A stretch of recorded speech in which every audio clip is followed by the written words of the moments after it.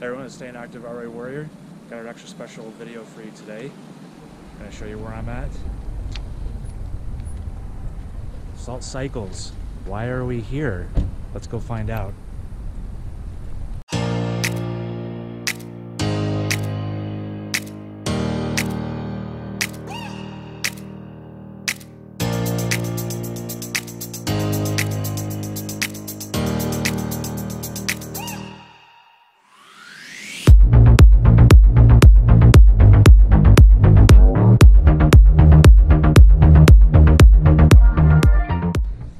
Here's my new bike.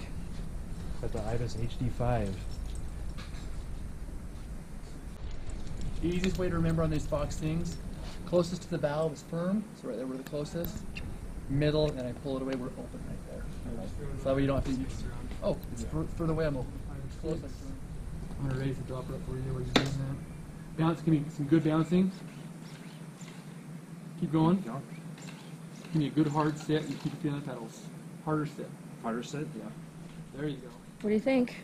This bike's awesome. You don't seem very excited. Come on. I just like even the way it looks. What'd you say? You got it? Yeah.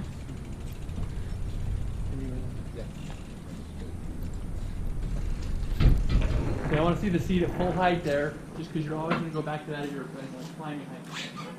Actually, it looks pretty close. That's actually pretty good. It's got a A little bit of bend knees is what I want to see. A straight knees can give us problems, you know what I'm saying? Yeah, that was perfect like that. Yeah, it looks pretty good. Yeah, ride it down, let's see what it is. We'll finalize, dude. Yay! There it is. Here's my new bike. This is the 2020 Outerbike HD5. So I was going to show you around the bike, but also tell you why I got this bike. So to start off, this is the full carbon frame.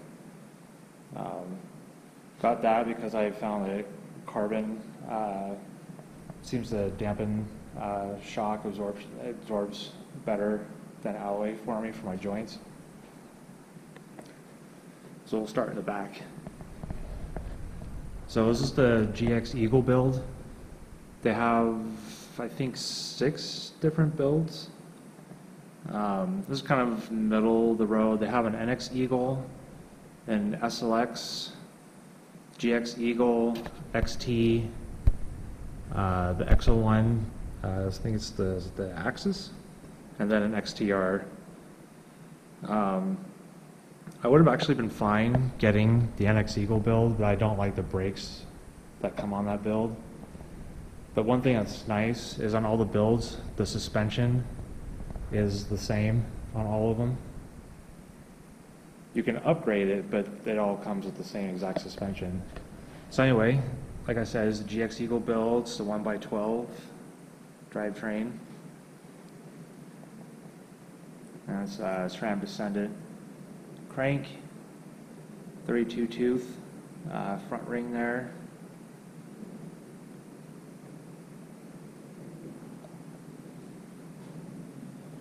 And you can upgrade, before I start moving up, you can upgrade the suspension on here. I'll get to that in just a sec. So these are the basic alloy wheels from Outerbike. It's the S35. You can get carbon wheels, but that changes the price a lot. I think if you get the carbon, it adds like $1,000 to the price of the bike, and I didn't want to do that. So I just stuck with the alloy, which is fine with me. I'm not sure exactly how you pronounce these Maxxis tires. Assegai, I guess. This bike's a 27.5. I got 27.5 over 29. I found that I actually can control, like I feel more comfortable on the smaller wheel size. It makes you feel lower to the ground. And I feel I have more control with a bike than I do with 29. My old bike's a 29. I can ride 29s fine, but I feel more comfortable on here. These are 2.5 inch width tires, front and back.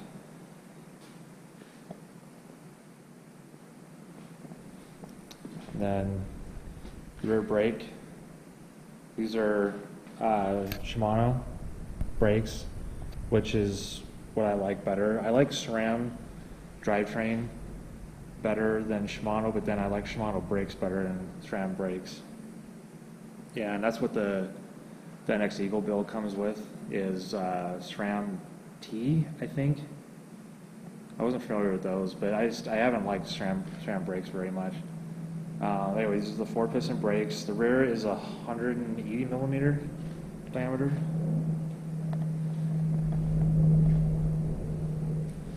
And this is the DW Link rear suspension. Ibis has used this for quite a while, I think since 2005, 2006. And from what I understand, basically what the suspension does is it helps climbing. It keeps it from sagging, I guess, as you pedal during your pedal strokes. And then this is the shock. This is the Fox Performance DPX2. And I mentioned you can upgrade.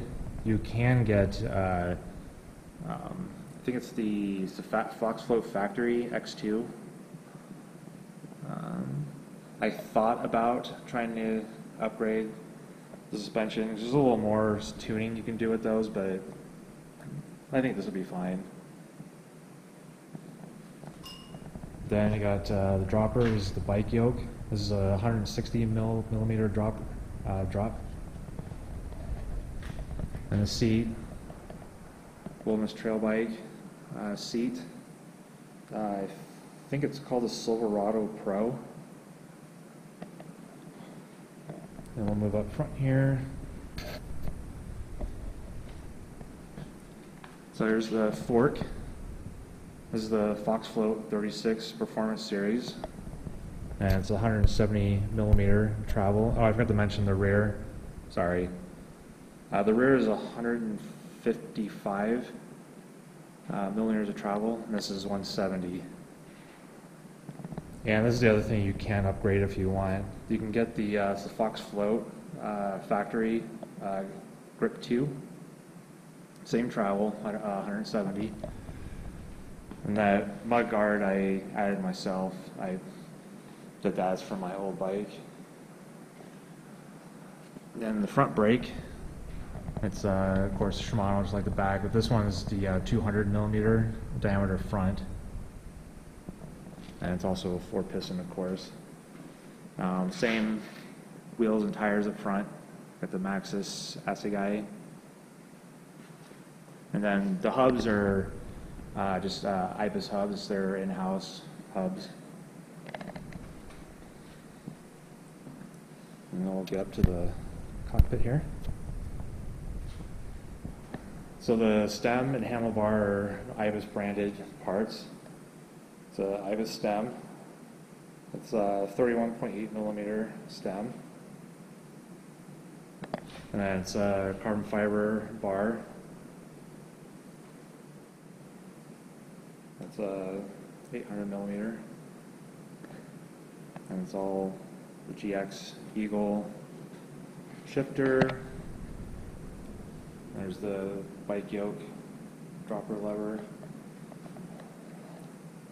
And these are ESI grips that I put on. They come with, I think they're called lizard skins. And it's Shimano brake levers.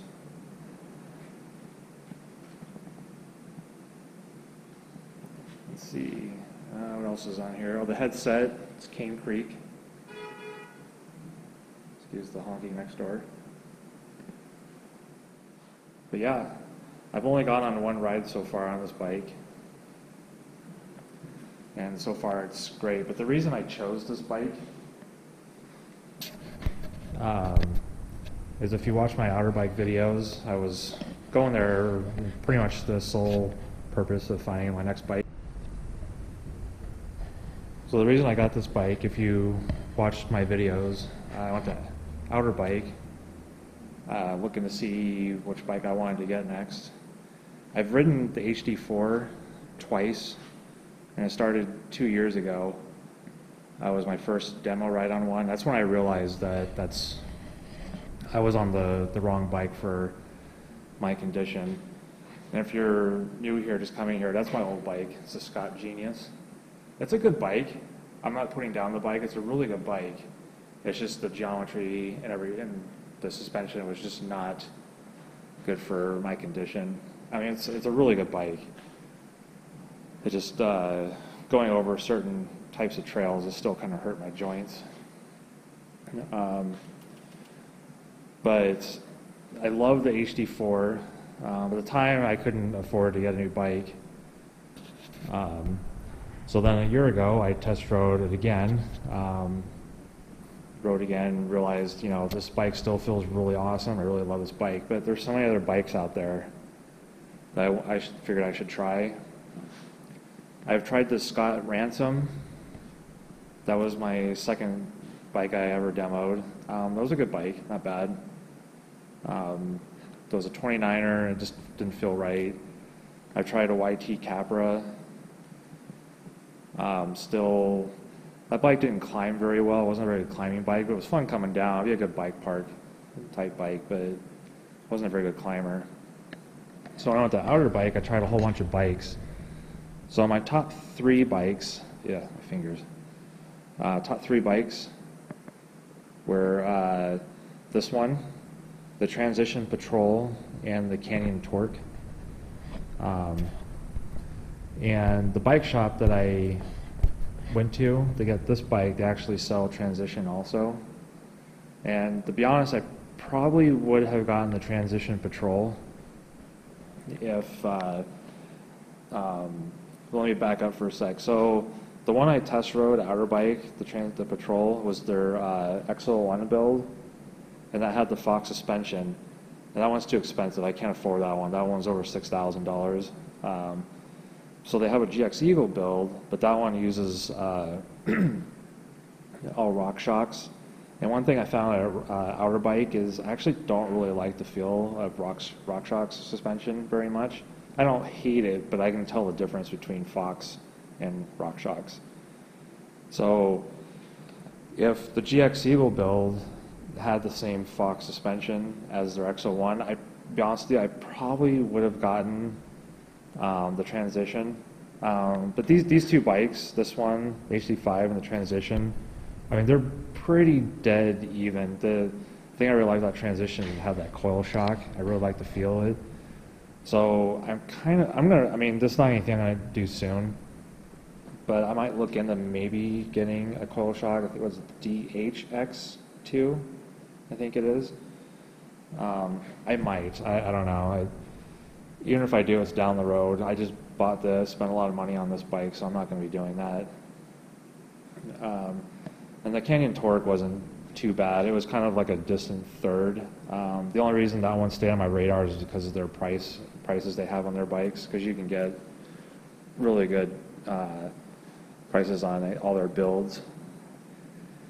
But yeah, so I got this bike, so this bike felt really great on my joints when I was at Outerbike. The 4 and this new 5, these bikes feel great. The only difference between the 4 and the 5 is the head tube angle is a little bit slacker on here. I can't memorize numbers. I'm horrible at memorizing numbers. It's like 0.4, 0.5 degree slacker. And the seat tube angle, I believe on here is steeper by 2 degrees, I think. Again, I don't memorize things. It's got a little bit longer reach, which that was the only thing I was worried about at Outerbike. But I can't even tell the difference with it. But I could tell the seat tube angle really helps a lot. I mean, this bike climbs great. For a long amount of travel it has, this bike climbs awesome. But I'm looking forward to trying all the different trails around here. So yeah, I'll have a lot of videos in the future. It's winter here right now, so there's a lot of snow, so not riding. I've got to ride in it once. We had a week with no snow, so some of the snow started melting, so there's 1 or 2 trails that was open. It was just a short, probably like 2-mile ride, but got to try it, so I was happy. So yeah, stay tuned in the future for some more videos where I try on all the trails, which will be really nice because I know the trails around here really well on my Scott. So I'll really be able to feel the difference between both bikes. So stay tuned for that. And yay for a new bike.